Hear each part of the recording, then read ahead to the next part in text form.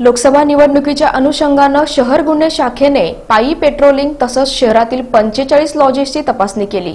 लोकसभा निवडणुकीच्या अनुषंगाने सोलापूर शहरात कायदा आणि सुव्यवस्थेचा प्रश्न निर्माण होऊ नये, निवडणूक प्रक्रिया शांततेत पार पडावी, आदर्श आचारसंहितेचं तंतोतंत पालन व्हावं, समाजकंटकांवर पोलिसांचा वचक राहावा, बेकायदेशीर अवैध धंद्यास प्रतिबंध व्हावा या उद्देशाने पोलीस आयुक्त महादेव तांबडे यांनी गुन्हे शाखेसह सर्व पोलीस ठाण्यास पायी पेट्रोलिंग करण्याचे आदेश दिले आहेत। त्या अनुषंगाने गुन्हे शाखेकडील सर्व अधिकारी आणि कर्मचारी दिनांक 22/3/2019 रोजी सायंकाळी 7:30 ते रात्री 9 वाजेपर्यंत मधला मारुती परिसरात पायी पेट्रोलिंग करत होते।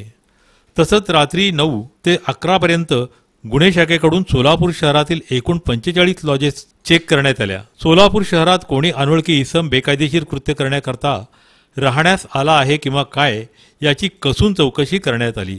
सदरची कामगिरी पोलीस आयुक्त महादेव तांबडे, पोलीस उपायुक्त गुन्हे विशेष शाखा बापूसाहेब बांगर, सहाय्यक पोलीस आयुक्त गुन्हे शाखा अभय डोंगरे, वरिष्ठ पोलीस निरीक्षक गुन्हे शाखा सूर्यकांत पाटील यांच्या मार्गदर्शनाखाली गुन्हे शाखेकडील पोलीस अधिकारी आणि कर्मचारी यांनी केली।